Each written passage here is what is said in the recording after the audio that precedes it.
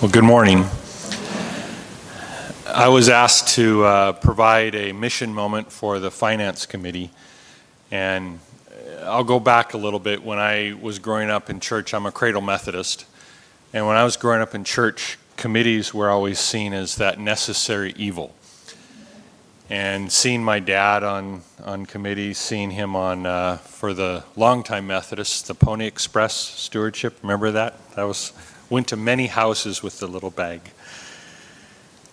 But growing up, I always thought that there were fun committees and there were the other committees.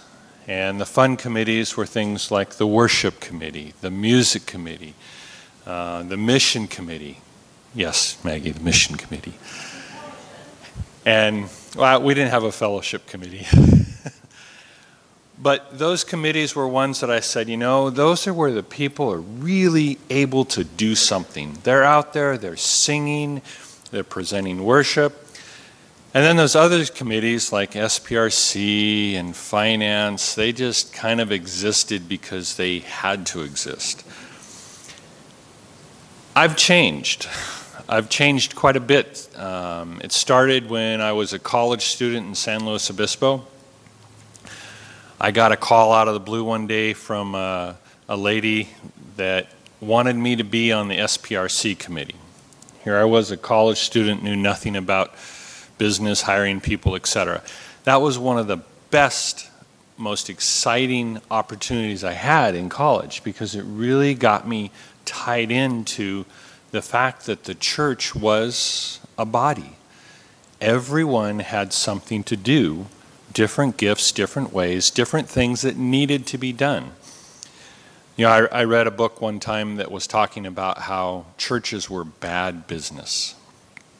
And really, if you look at it, how could it be a good business model? You really have nothing to sell. You have a lot of expenses because you do lots of things. How could it be good business? But being on the Finance Committee, I really had my eyes open about how finance is just another ministry and how the things that we're able to do, the things that this church enables, is just beyond belief. If you look at just the dollars and cents, you miss what's happening out there with those dollars. Forward in Faith was one of the first stewardship campaigns at this church that I really remember. And that's because of Frank Furtschneider. One of our saints, he really taught me that, you know, the money was nothing more than an enabler, and that it was what we do and how we are able to impact this world that really made sense. We have other saints that have come before us. Jack Henninger, his whole idea about the solar, you know, he blew me away. He was talking about, he says, now, I know I'm not going to be around forever, but I really want to have an impact. He says, so I think I'm going to buy a solar system that will let it give on and on and on, and my impact will go on forever, and it'll free up the church to be able to do lots of other things with that.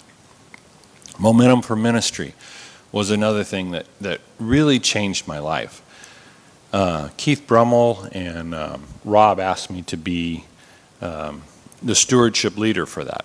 I was like, I don't do stewardship. I don't stand out here and say, reach deep down in your pocket and pull out that $20 bill. You know, that's not me. But he says, how would you like to be someone that can help people see that instead of putting money into just a building or a brick, we put money into programs? He says, that's what this really is all about. Time and time again, this church has really opened my eyes and changed the way I look at things. And I'm so proud and so happy to be a part of this community. And all of you have gifts, all of you have ideas and strengths, and all of you are a part of this amazing thing we call the church. So thank you for allowing me to be a part of this wonderful ministry, and one that we will be a part of for a long time.